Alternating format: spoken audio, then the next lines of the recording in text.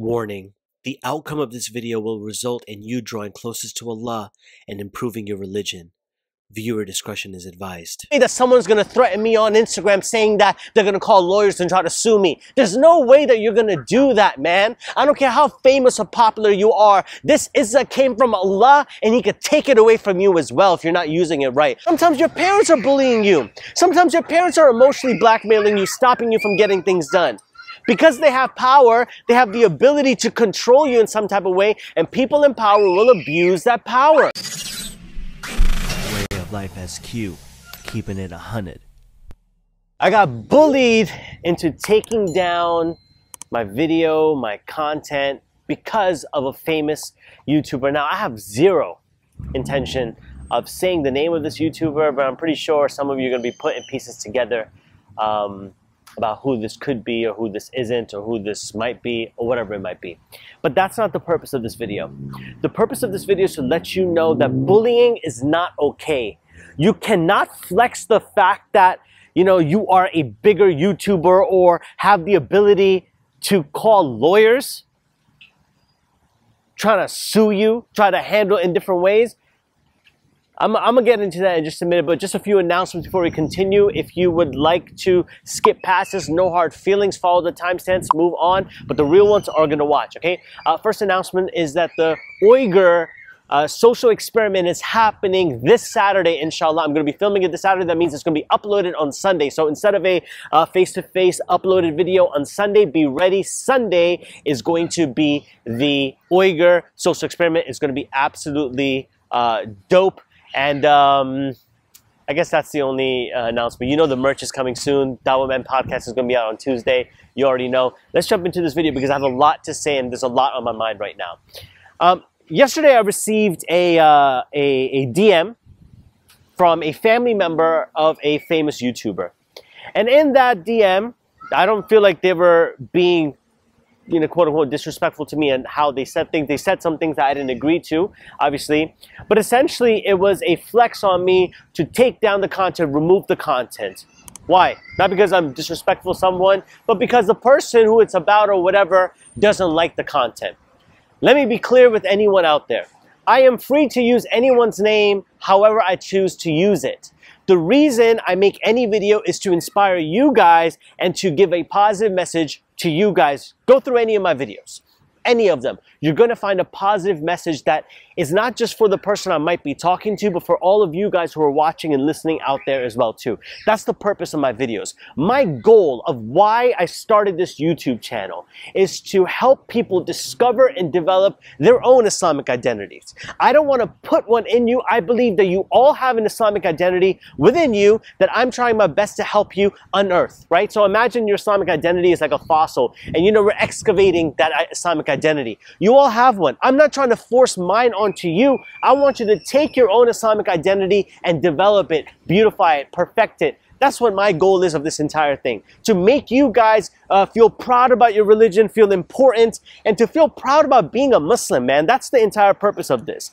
Will I use a popular topic to get that point across? I absolutely will.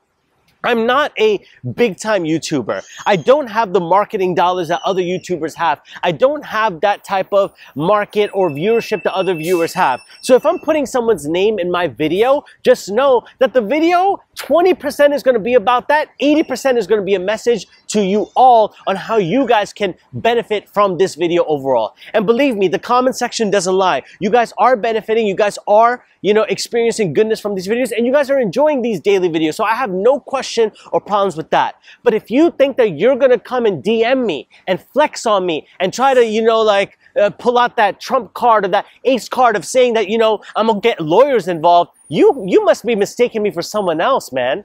You must be mistaking me for someone else. You're not going to be bullying me into making content or being afraid to make a content. Imagine me having to think twice about making this video because I don't want to upset anyone. My goal is never to upset anyone out there. And the fact that someone feels upset about it is being super defensive and insecure about the their entire situation. Do you know how many times the Messenger ﷺ was bullied by Quraysh? For what? For him to stop preaching his message. Bullying is not new. Bullying is always taking place. Pharaoh bullied Musa alayhi salam. Pharaoh bullied Musa alayhi salam when he came to the court to trying to explain to Pharaoh about the words of Allah, about the message of Islam. Pharaoh's like, you're going to explain to me after you did you know what? He's not even going to say the deed of the accidental murder that Musa alayhi salam committed. He's going to say, you're trying to explain to me after you did that? How many of us have a past? How many of us have a past where we're afraid to talk about something, we're afraid to move on with our lives? Why? Because someone has some dirt on us. Someone has something about us that we're afraid that would be revealed. True story, this sister messaged me on Instagram yesterday. Why? Because of my video that I made about how I talked about this girl and how my entire, right here, you can click that video right here. It's a good video for you to watch. It's designed to get in the minds of a player and what's going on in their mind and how people should not be, you know, I don't want anyone to be harmed by other players in the world. So this is supposed to give them some type of education. This sister messages me because of, you know, a husband situation that they've divorced. You know, but he's very controlling and he was abusive. That's why they're divorced. You know, but he still maintains a little fist on her. His foot is still on her neck. Why? Oh, don't get too cocky, girl, because I got these pictures of you that I can reveal about you anytime. That has her all shook. Bullying, cyberbullying, emotionally blackmailing someone. This isn't new. This isn't new, and I'm here to let you know that if someone is doing that to you, you shouldn't let them escape with this. They should be reported. They should be filed for some type of police complaint, some restraining order. Why not? But don't think for a second that cyberbullying and all these types of, you know, bullying should be allowed. People used to bully the Messenger Sallallahu Alaihi Wasallam. What did he do? What did they bully him at? Huh? Muhammad Sallallahu Alaihi Wasallam, if you don't stop preaching this message, we're going to boycott you. What did they do? They boycotted the Muslims for years to come. They boycotted the Muslims. That since you're going to keep preaching this message, Muhammad Sallallahu Alaihi Wasallam, since you're going to keep doing this, oh Muhammad Sallallahu Alaihi Wasallam, we're going to boycott you. In Mecca, they were instructed to not buy, shop, or marry the Muslims. If they were from the family, leave them alone. They were boycotted. Imagine that emotional blackmail that they're doing to him. And the Messenger Sallallahu Alaihi Wasallam stayed true to his mission. Look at the time at Taif. No, excuse me. Even in Taif, why not? He got bullied out of there. He got stoned out of there. Why? Because he's preaching a message that others don't want to hear. Same thing is happening now. What happened to the Treaty of Hudaybiyah? Same thing. Muslims are going there to perform a peaceful pilgrimage. But they didn't want that to happen. They bullied them. They stopped them. Bullying and stopping these things, this is not a new thing. Those who are in power will always try to flex their power, guys. And this doesn't have to be non-Muslims. Sometimes your parents are bullying you. Sometimes your parents are emotionally blackmailing you, stopping you from getting things done. Because they have power, they have the ability to control you in some type of way, and people in power will abuse that power. That's what they do. But it is our responsibility to trust in Allah and ask ourselves, am I doing something haram? Am I doing something wrong? Am I doing something that displeases Allah? If the answer is no, then it doesn't matter who bullies you, doesn't matter who tries to extort you, doesn't matter someone who tries to, you know, like do something to harm you. It doesn't matter. Why? Because you're staying true to your faith. You're staying true to your morals. You're staying true to your own mission. Do you know how many times masjids have tried to bully me and to be like, brother, you can't come in here if you're wearing a snapback. Okay, bye. Go try to find someone new to speak. I know what I can offer. And this is not me being arrogant or anything like that. I know who I am. I know I have the ability from the will of Allah, from the gift that He's given me to coach people and change people's lives. But not everybody wants my coaching. And that's a pill that I have to swallow. But I know the impact that I can have. Give me an hour with the person, I can help them change their lives around. Give me a few moments with the person, I can help them change their lives around. Tell me that's not true. I know who I am. I know what I'm capable of doing. And that's not arrogant of me. That's me being confident in my abilities that Allah has blessed me with. I've refined my tools, guys. You don't know off camera what I'm doing. You think this is what I do all day? You think that this is it? I'm a father. You guys know this. I bring my children in. I got a life. I have a life. You think that this is how I make money? I'm a school teacher. For God's sakes, I'm a school teacher. My student just emailed me. My student just emailed me. Why? Apologizing. Because this is what the student said. She said, Mr. SQ, you helped me on this math thing once upon a time, but I went and I didn't treat you well. Mr. SQ, during this quarantine, I realized that I was wrong. I'm sorry. I'm gonna show you another message. Here's another message from a YouTube comment. Someone leaving me a comment saying that, you know, before I would judge you, so on and so forth, but the more I started watching you, the more I started loving your content. I'm sorry for what I've done. I got this DM over here. Hey, SQ, I'm sorry that I was doing this with you. I'm really, really sorry about that. I judge you. Now I'm watching your content. I love it. I'm sorry about judging you. Please forgive me. I've forgiven you. I cannot be in a place of power and start bullying these people, start extorting them. I'm gonna expose you. Oh, you see this? I'm gonna expose you. No. If you want to hate on someone, you want to do something, do you. If your parents are bullying you, emotionally blackmailing you to control you, to, study something, which I'm going to make a separate video about. This is just, letting you know. Your parents are trying to control you, emotionally blackmail you from, studying something, marrying someone of your choice. That is wrong. And you need to step up and stand up for yourself. And if you can't do it, there should be people such as myself voicing for those who can't be heard. You know what I mean? This is what this platform is for. It's supposed to be a microphone for those who are oppressed, those who are, not given their dues. But if you think that you're going to try to come over here and flex on me and try to scare me with getting a lawyer, take me to court, do something stupid like that, get family members involved to do that, you got something else coming to you, man. I'm not those people that you can push around like that. I'm not. This channel is to inspire you guys to stand up for yourself. Never. Look how many times Muslims are oppressed today. I went to Palestine. Masjid Aqsa. Empty.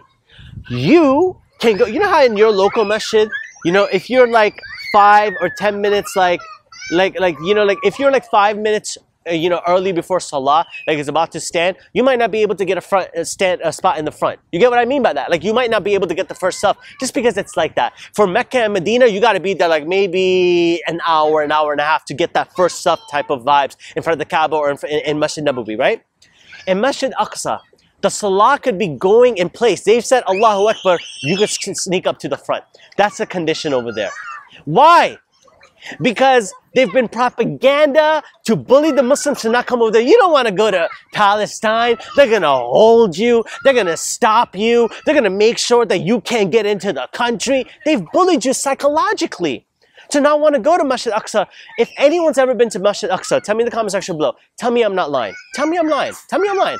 It's one of the most peaceful masjids you'll ever go to. It's a mix of the spirituality that you get at the Kaaba mixed with the tranquility at Medina without the rush. They've psychologically bullied Muslims to not go to Palestine. Why? Because that's our land. How is it that it's the third most spiritual, highest place for a pilgrimage of some type of religious value to Muslims, and we're not even going there? They've psychologically bullied us from standing up for our own land.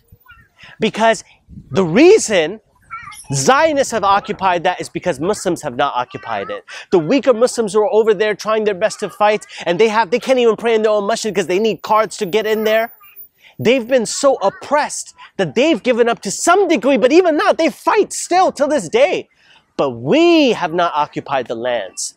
The reason the Zionists are occupying the lands is because Muslims are not occupying the lands. You're telling me if daily thousands of Muslims at the same level that people are going from Umrah go to Aqsa, they're going to be able to quarantine you and stop you and hold you in those offices? They couldn't. That's why the Muslim voice has gotten weaker, because we're not sticking together. We allowed those who bully us to allow us to continue to bully us. I have a life, guys. I do this for the sake of Allah. These videos are not easy to make every day, but I do it for the sake of Allah. I respond to every comment, not because it's for the algorithm, because I appreciate you guys. I appreciate you guys messaging me and commenting and stuff like that. This is the least I could do. Some of you love that quality about me. But I'm a father. I brought my kids to the park. And I'm making this video as well. I'm letting you know that you cannot allow people to bully you. You can't allow those who are in power. Sometimes the bullies are our bosses. Why? Because they know they can do that to you. Stand up to them. I'm standing up to my bosses. They're trying to not give me Jummah off. Please, I'll quit before you take away my Jummah. I'll quit before you do that. I'll find a different school before you take away my Jummah. I'm not afraid. My provider is Allah. When we know that we only rely on Allah, no one can hold us down. That's why they don't want us to do this, guys. When we submit and own that Allah is our master, all of a sudden no one has power and control over us. But Allah is my master, He's your master. There's no way that someone's gonna bully you. There's no way that someone's gonna threaten me on Instagram saying that they're gonna call lawyers and try to sue me. There's no way that you're gonna do that, man. I don't care how famous or popular you are. This izzah came from Allah, and He could take it away from you as well if you're not using it right. But don't think for a second that you're going to try to oppress me or other smaller YouTubers, or you're going to oppress people by flexing your skills or something like that on me, or your strength on me. Please, that's not going to happen to me. May Allah bless you. I'm here to advise. I'm here to uplift you. I know I can help you. I want to help you. I'm literally willing to help you. People know that I can help you. But if you want the help, may Allah bless you. I'm here whenever you need me. I got your back. But do not think for a second you're going to try to bully me, son. Don't ever think that you're going to try to bully me or my family or anyone or my livelihood. You're never going to try to do that. You're not going to get away with that.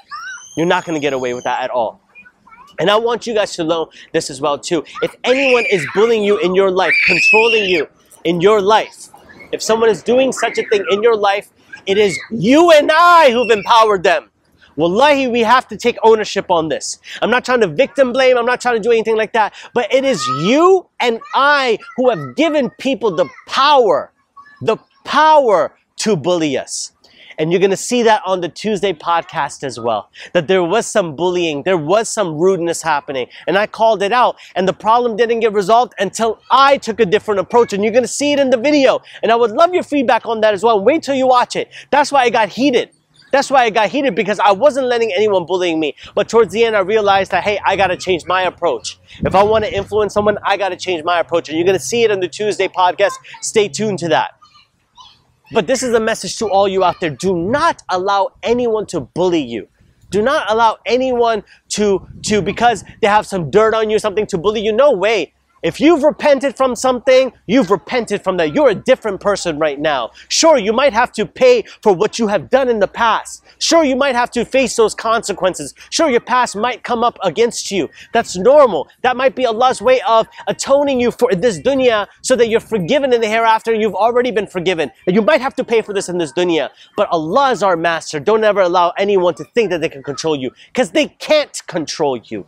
They cannot control you. So don't allow anyone to ever flex on you. Don't allow anyone who has some power to think that they can oppress you, put their leg on you, whether that be your parents. And I don't mean that as in disrespectful to your parents, but you know what I mean. There's certain parents who think that they can emotionally blackmail you and control you to do whatever they want you to do, because they're going to use ayahs of the Quran to do that, to justify their arguments. But that is wrong, and you and I both know that is wrong. So take this message for what it is. It was still a positive message. I hope you gain benefit from it, guys. I love you all for the sake of Allah. And yeah, there's some other videos if you want to watch it. Stay tuned for that new social experiment that's coming around. But I'm going to do me no matter what happens, guys. I'm going to keep making these videos every single day, no matter who tries to bully me, no matter what you try to say in the comment section. I'm going to do me, because I love this. I love making these videos, and I love Allah subhanahu wa ta'ala, and I love all you guys as well too. Love you all for the sake of Allah. Until next time, I'm out.